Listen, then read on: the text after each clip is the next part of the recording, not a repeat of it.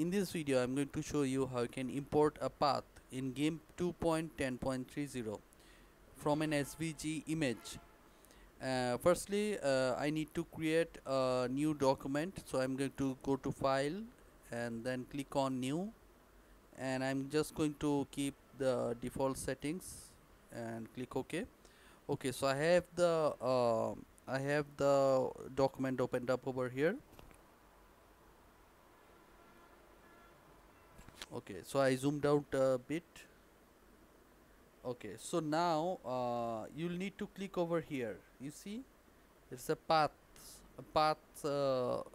option over here, dock over here. So if you don't have this option over here, just go to Windows, dockable dialogs, and click over here, paths. Then it will appear either over here or over here. So then you'll need to click over here, and when you click over here, you need to right click over here and you'll immediately get the option import.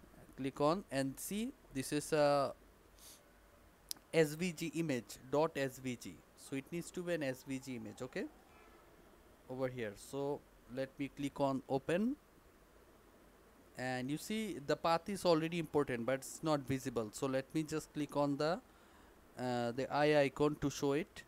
You see this is the path. Okay, firstly let me just resize the path so you can have a better look at it.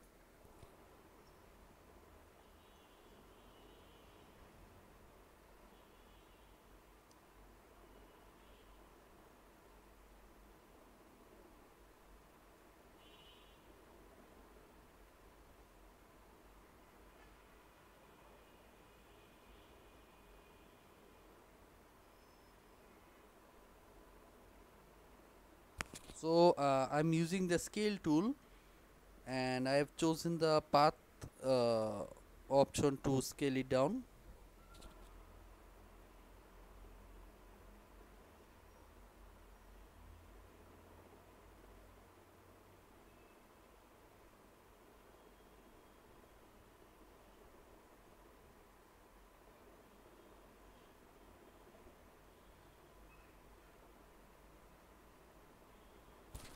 So now you can see this is the path. So let me zoom in a bit so you can have a better look right now.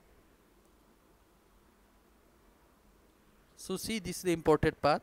Okay, so you can use the paths tool over here and then click over here. You see all the nodes over here. It's completely imported properly.